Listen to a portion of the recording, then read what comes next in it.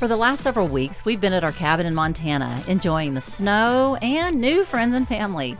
And we also drove over to Seattle, where Finn found the Volkswagen van he'd been searching for. Then we all came back to the boat in Florida to prep for Just Catamarans to install our brand new Yanmar engines. I tell you a story about me and you, out on the water, surrounded by the blue. They scream that only I'll be saved. They toss off the line, but I just let it float away. Yeah, I'll let it float away. I'll let it float away. I'll let it float away. Float away. Float away. Yeah, I'll let it float away. I'll let it float away. I'll let it float away.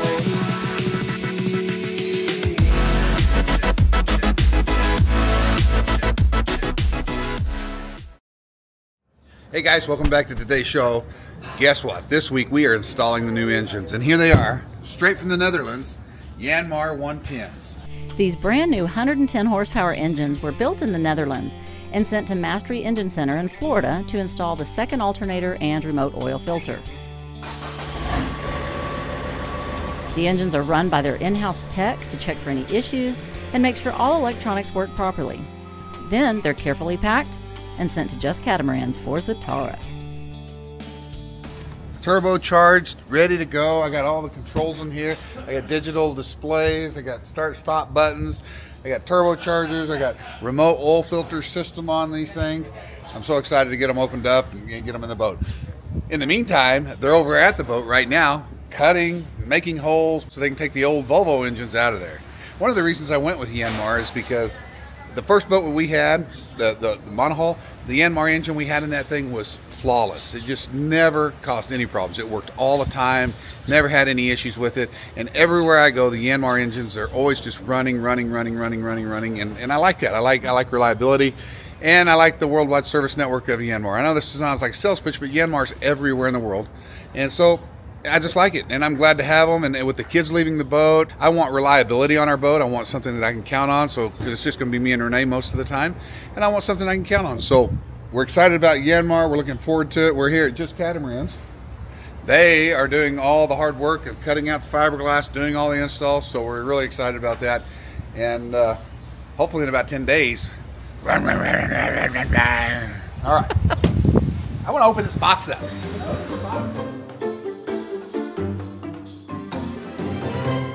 So, I went and got some pliers. They're gonna let me open these bad boys up right here. Oh, That feel good? Oh, you know how that feels, guys. Oh yeah. Did y'all feel that on the camera? I felt it a little bit here. I think I just peed myself a wee bit. Just a wee bit. Just a little pee right there. Oh my gosh. Now let's see what's in here. Oh.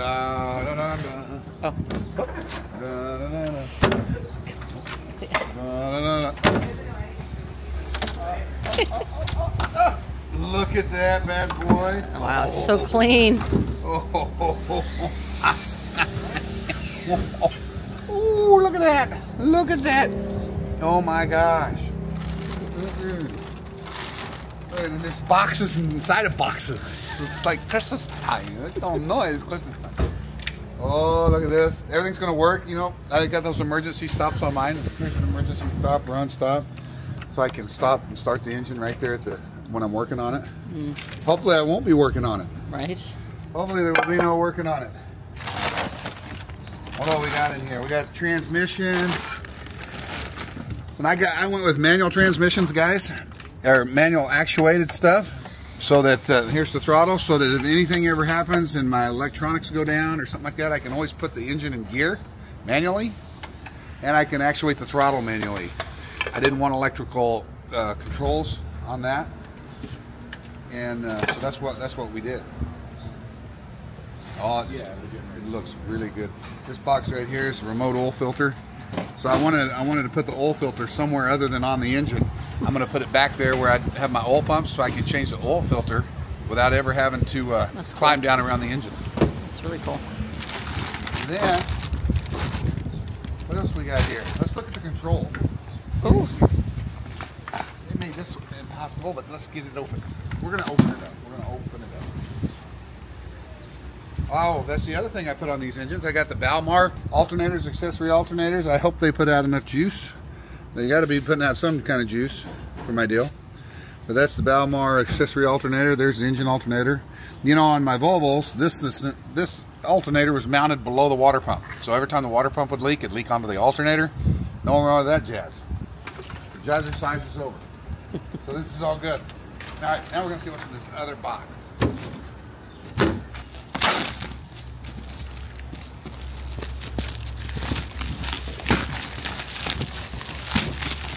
Gotta get in here, guys. Got a kid with a new toy. It's Christmas. It's Christmas time in the city. I didn't come over here prepared with a knife. I don't think that matters. Oh, this is what I got going. They taped this up like this is a nun in a What? None in a... nun at a pickle farm.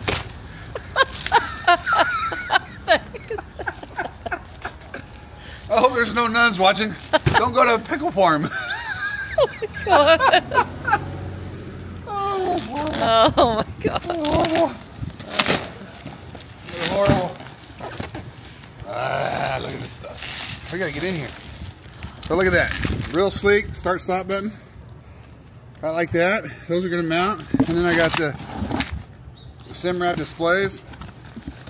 Now I know a lot of you guys might be thinking, Keith, you need some analog displays. And I am old school, having analog engine temps and stuff like that. But I've got backups because this stuff will all go through my B&G chart plotters as well. So that's going to be the show all the engine stuff on there. Nice. And I hope, and if I need to, I guess I could probably put some analog stuff on there. But I think this is going to serve the purpose. I like the tech. For redundancy or what? Yeah, redundancy. To be able to see that. What's really nice is it all plugs into my B&G chart plotter, so I can have it on my chart plotters as well. And the harnesses, wiring harnesses. That's all good. It's all good. Cool. All right.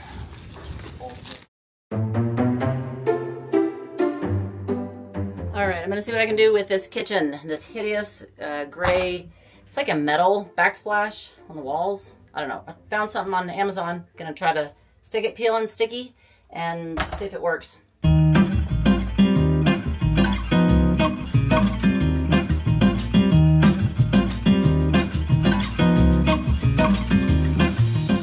So this is not looking bad at all, actually. I like it. It looks way better than the gray metal looking stuff. This is like some kind of, I don't know what it is. Metal? I don't know. It's just dingy and nasty. Anyway, this looks good. I like it. Doing the windows is difficult. And I can get some trim to go up here, or I could just slice one small. But I think there's like trim molding, crown molding. Can you put on there? Yeah, I think I like it. I think it's gonna be good. My inspiration comes from a friend's boat, which is also a privileged catamaran, and I really like how it looks and how easy it is to do. I also ordered that giant sink, which will be in a few days.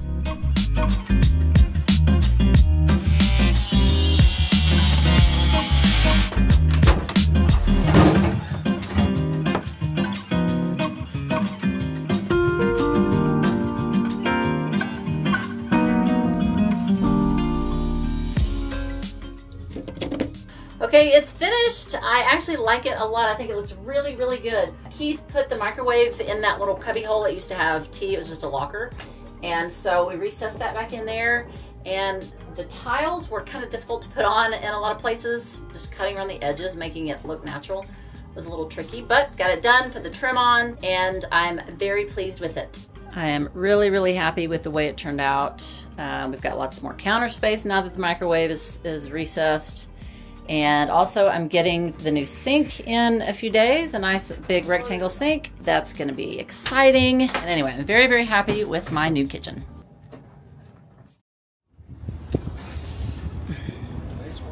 Finn, tell me what's going on. So right now we are taking the engines out of the engine compartment and then putting the new ones in sometime this week. And they are using our mass halyard and stuff. Yeah. Easier. Do like a car with a moon roof, just where they retract. Yeah.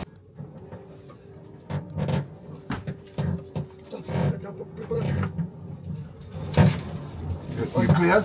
Yep. Okay.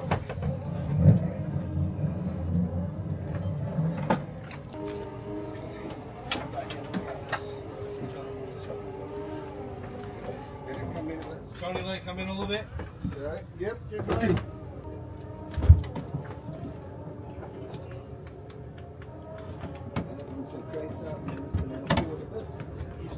Okay, stop that. Take up a little bit. Don't pull, just take up. Okay, Luke, you're going to have to slowly ease, eh? Let's get them going first.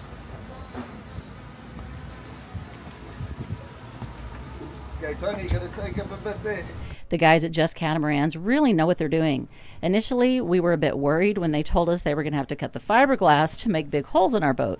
But they did a really good job. Their work was very professionally done, and they removed both engines quickly and smoothly and without any problems.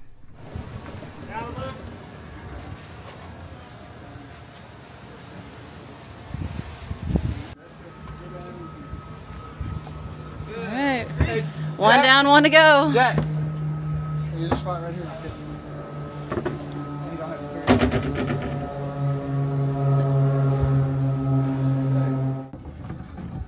Okay. You good? Yeah. Okay. You go up.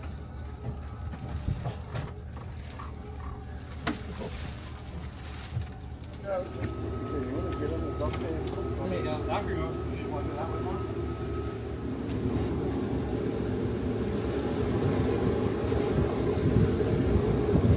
Down. Okay, down.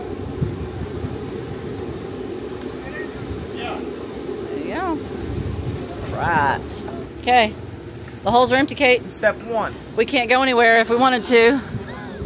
We'd have to throw a sail out and sail out of the marina. Hey, that's what sailboat's for, though, you know? I think that would be impossible. I'm sure people have done it before. All right. Good job, Just Catamarans. Yeah.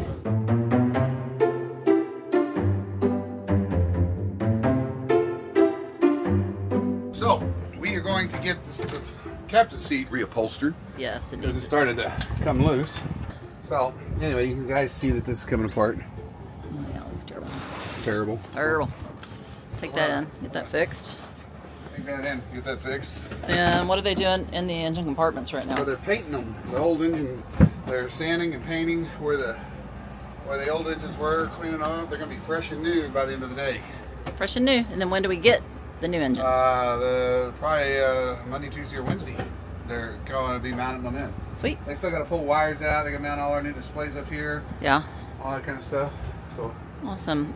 it's going to be awesome. It's going to be And fabulous. when are we getting the dinghy, the new dinghy, I don't know. We're waiting on Nautical Adventures to get that over here. finished? Finish doing what they need to be doing, and that's what we're doing. Okay, cool.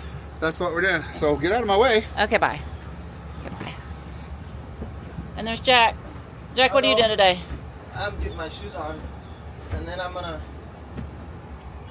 we're going to, I don't know exactly where it is we're going. I'm submitting my captain's certificates to the United States Coast Guard to get the actual physical copy of my license. Exciting. That's cool. Yeah, Cool. let's go. All right. So we rented a car for a month, which is a lot cheaper than renting it by the day. Since we're gonna be here in Florida for at least 4 weeks, it came out to about 30 bucks a day to rent this big, nice SUV. So that's pretty cool. And since we have an extra guest, we needed room for 6 people because Mackenzie's with us.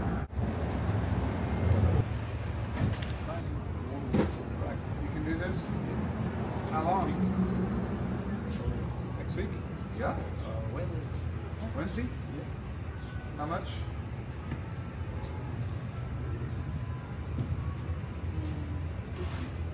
Okay.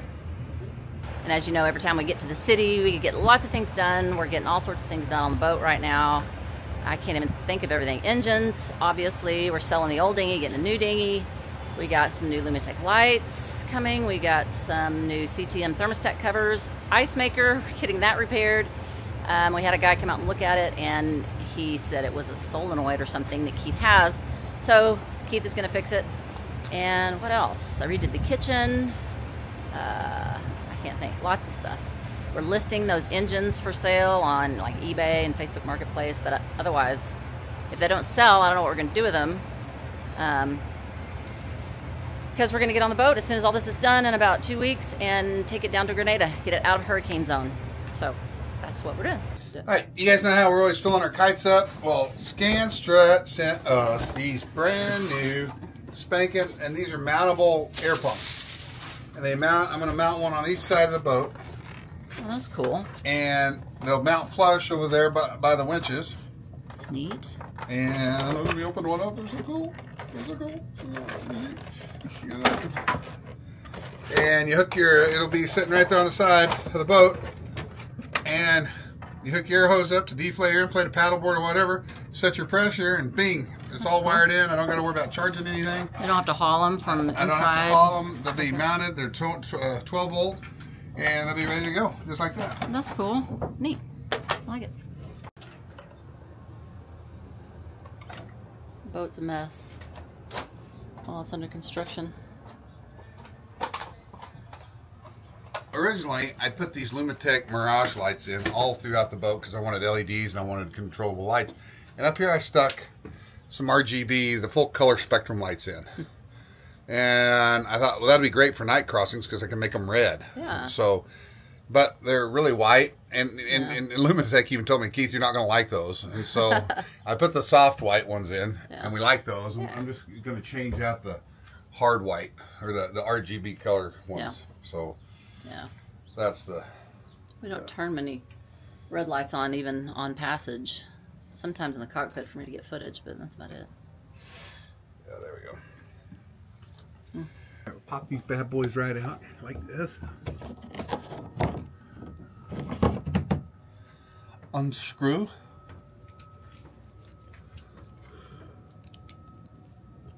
Boom. Boom, chaka-laka-laka, boom. Oh, the house is a mess. What? The house is such a mess. It is a mess. Renee keeps a really dirty house, guys. I'm just saying. I tell her all the time. Oh my gosh. I'm tired of living in a pigsty. Oh my gosh. And you guys know that's not true. Me and the kids, we constantly are picking up after her. We're so, I mean, constantly. It's a never-ending battle. The struggle is real, ladies. When you live with a man who's so neat and orderly, OCD's over every little thing. Oh my gosh. You know, all right, it's getting thick here. You know what I'm talking about, girls. And the flood is rising. Yeah. In case y'all didn't know, on European boats, brown is hot, or L1. And blue is neutral or ground. Ground is really green and yellow, but that's just the way this one is. And light comes on.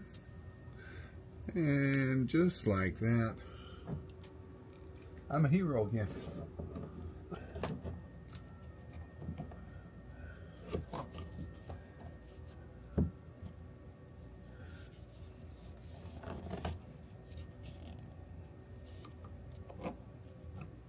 Look at that. Wow. Look at that. Look at that. He's got skills. I don't care what you say. Skills. So, after much searching, he finally found the ice maker parts that he couldn't find. See, his organization system is really, really good. He throws everything in a bucket, and then he can't find anything. No. And he blames it on me for putting it somewhere. When she wants to clean, I just start putting stuff up. I do not. I always ask you where you want me to put stuff. Yeah, but I don't know where it needs to go.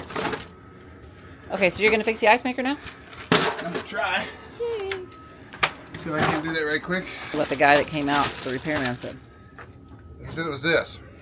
$250. I could have told you it was this. I'm not quite sure it's this, though. No, but he wanted to charge another $250 to replace the part. part. They wanted a $20 part. They wanted to charge $150 for it.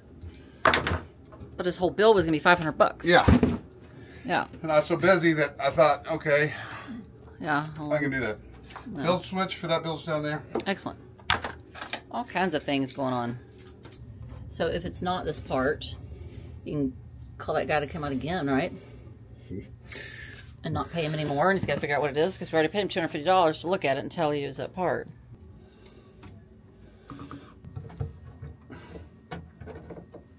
Okay, so yeah, see if that works. I'll see if that works.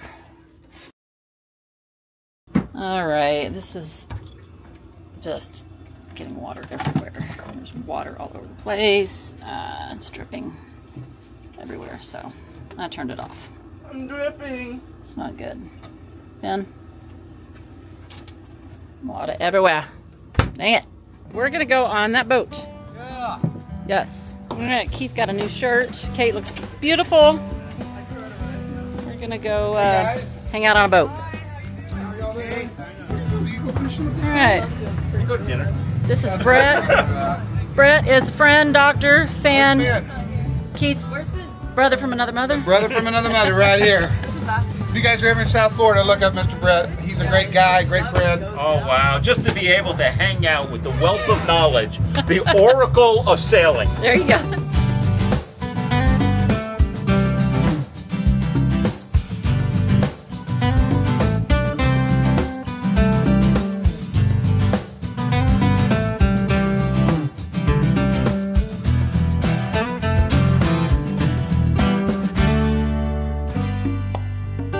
World-renowned circumnavigator Keith Whitaker has now given up the helm. I've given up to the old lady.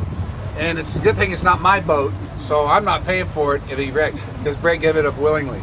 So if Nene wrecks the boat, it's Brett's deal, not mine. So I'm covered. Hopefully we'll make it back safely. Don't miss the next episode.